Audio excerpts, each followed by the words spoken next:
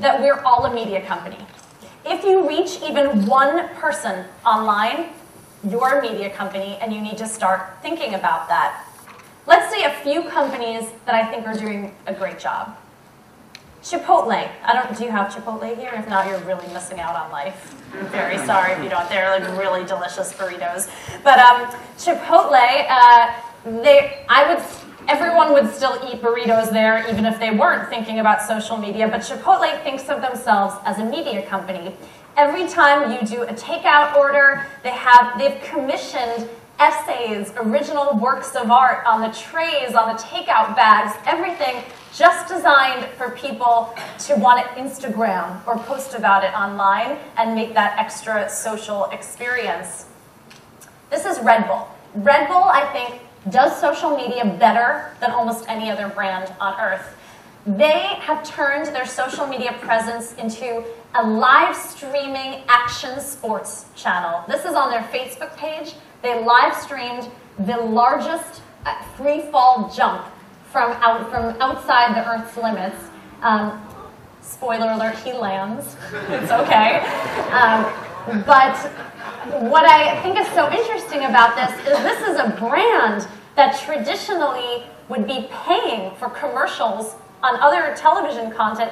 Now all of a sudden they're getting more views than some of the top television networks themselves on their content. So I think we're going to see a huge shift in this area. Of course, you don't have to broadcast a jump from space in order to be successful on social media. Sometimes it's just responding to fun, timely events in pop culture. Over Thanksgiving, we always do, in the States, they broadcast a musical on TV. They did The Sound of Music. And so DiGiorno Pizza decided they were going to get in on the Sound of Music action and tweet, dough, a crust, an unbaked crust, Ray, a guy that likes pizza. Like, so simple and funny. Probably one of those social media managers I was talking about. This got millions of retweets. And during our big music awards show, the Grammys, this was a sandwich shop called Arby's that tweeted, "Hey Pharrell, can we have our hat back?" So again, just seeing what's going on in pop culture, it doesn't require massive video, massive expenditures, but think about the kind of things that you could do to engage more. Could you become more of an expert blogging, posting content about your business online? Instead of doing a press release to announce new news, could you take an executive from your company and do a live video Q&A on social media? I think there are a lot of things, low-hanging fruit, that all of us could do in our businesses to be more like a media company. Of course, then there's always being kind of the first mover with a new technology. This is the Diane von Furstenberg runway show at New York Fashion Week. She had all of her models put on a pair of Google Glass and walk the runway.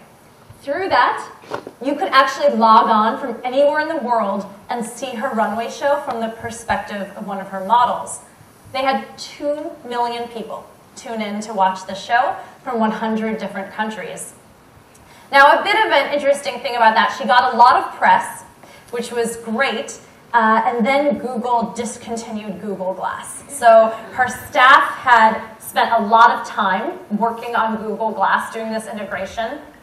So it's always a risk to try new technologies, to adopt that. On one hand, you have the benefit of being a first mover, the marketing, the press that goes with it. On the other hand, we're all resource strapped in our businesses. What happens if you go into a new technology and then all of a sudden, poof, it's gone, which is definitely a big risk. I mentioned to you that my dream was to be a singer. So about a year ago, I was sitting at home and I got a call from the producers of Rock of Ages on Broadway. They said, "We've noticed you have a lot of followers on social media, you talk about Broadway a lot, you love singing, do you want to come be in our musical?" And I thought I was getting punked. I was like, that is so mean to call up someone and prey on their dreams, like, bye. And apparently they were serious. So I went to New York City and I joined the cast of a Broadway musical for a month. It was an amazing experience.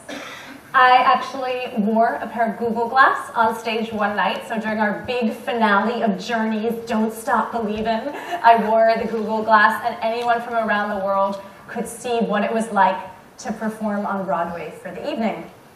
Again, the geek in me thought this was so cool, so exciting that I could put on these glasses and all I had to do was wink and I could be filming all of you, and so cool.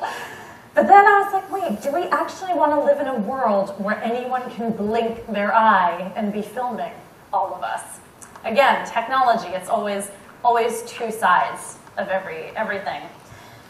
Most of the people we know online will not think of themselves as a media company. Instead, they will obsessively post photos of their lunch, or they will mommy overshare about their children, which I've been there, I've done that. Or my favorite, the vague booker. This is the person who says, worst day ever, ...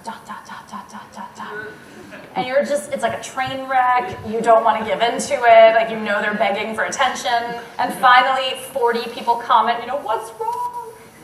I don't want to talk about it, ... It's like you just posted that to 400 people on Facebook. You obviously want to talk about it. Anyway, I'm not going to spend too much time on those people, but the smart few percent of us that think of themselves as a media company, that really think about social media to become an expert in your field, to reach out to new clients.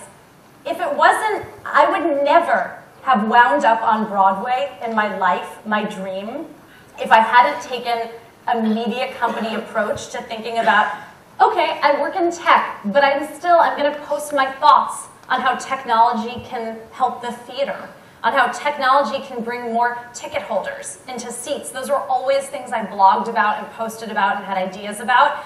And all of a sudden, who knew that would be my entree into Broadway? So really encourage all of you to think in that way, like a media company.